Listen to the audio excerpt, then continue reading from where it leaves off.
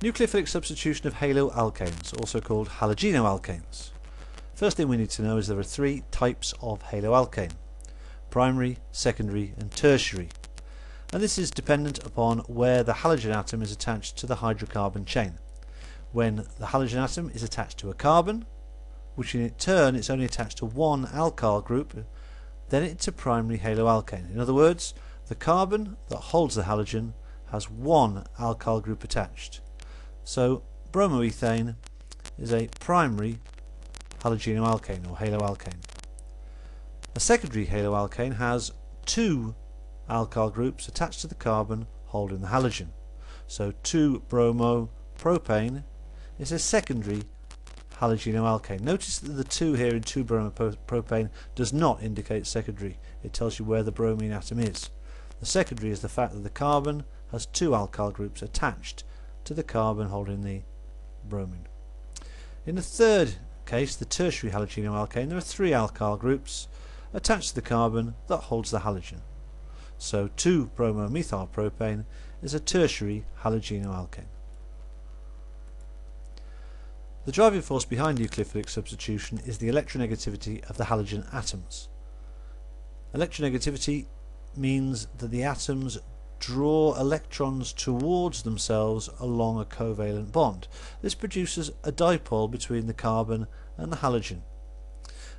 Now this dipole means that the carbon atom has a partial positive charge while the halogen atom has a partial negative charge, and this partial positive charge can then be attacked by things seeking a partial positive charge, a nucleophile. Phile means liking or seeking, and nucleo means, well, the nucleus is positive, so positive seeking.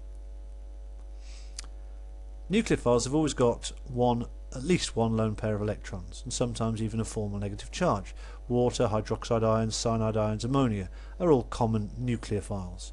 The hydroxide and cyanide have formal negative charges. Now a substitution reaction is just the same as in football. One thing substitutes another thing in the molecule. So one thing goes in and one thing goes out. In this case, the hydroxide ion substitutes the halide ion from the molecule.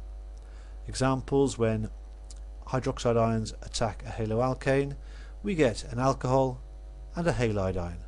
When a cyanide ion attacks a haloalkane, we get a nitrile and a halide ion. The mechanism of the reaction shows the actual collisions that take place in each step of the reaction.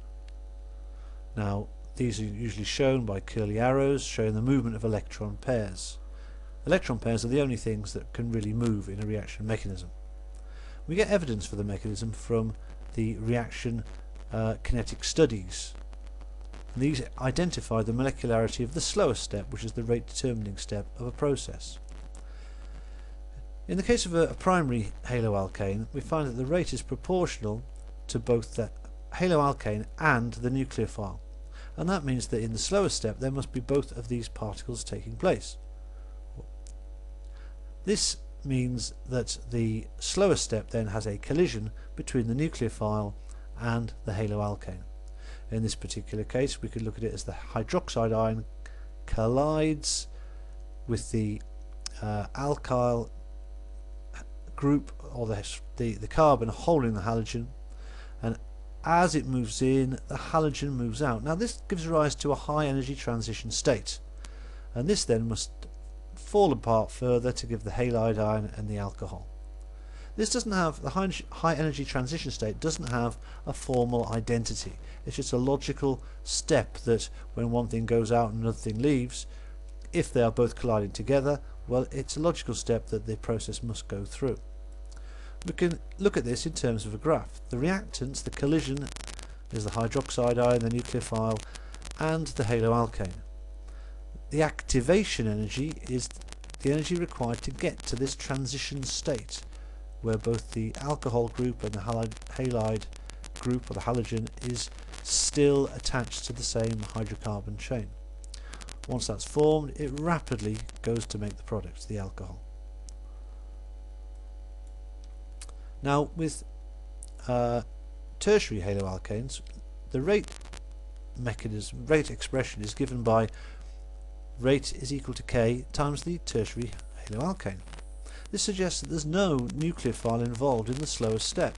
Well, the only way this could be possible is if the haloalkane itself is dissociating.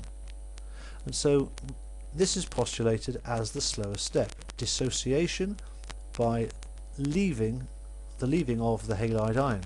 This gives a species with a positive charge, a carbonyl or a carbocation. Then the second stage, or the second step of the reaction, is attack by the nucleophile, by the OH- nucleophile, creating the tertiary alcohol. If we look at this in terms of energetics profile, first of all we have the reactant, which must break apart to give the intermediate, and this requires an activation energy here between the reactant over this hump, which is the activation energy, to the intermediate. Then the intermediate doesn't require much activation to get to the products. Now the reason why this intermediate has an identity, or it's stabilised by 3 alkyl groups. The partial positive charge, is a formal full positive charge, is spread out by the positive I effect, which means the positive inductive effect of 3 alkyl groups. That weakens the strength of the positive charge and stabilises the carbonium ion. So why are there different mechanisms? Well, there are 2 different factors involved. It's possible, in theory, for the tertiary haloalkanes to react via an SN2 mechanism, but the problem is there's a very high activation energy because the tertiary haloalkane is surrounded by large bulky methyl groups, and that means that any attack is very difficult. That raises the activation energy. And on the other hand, the primary haloalkane could proceed via an SN1 mechanism and produce a carbonium ion, but this would be very high energy because it's only stabilised by 1 alkyl group. And so this gives us an ease of formation of carbonium ion, tertiary better than secondary better than primary, but an ease of approach, primary better than secondary better than tertiary. So these are the 2 factors that are involved. Now if we were to look at the 3 graphs for primary, secondary and tertiary, we know that the primary mechanism goes via SN1 because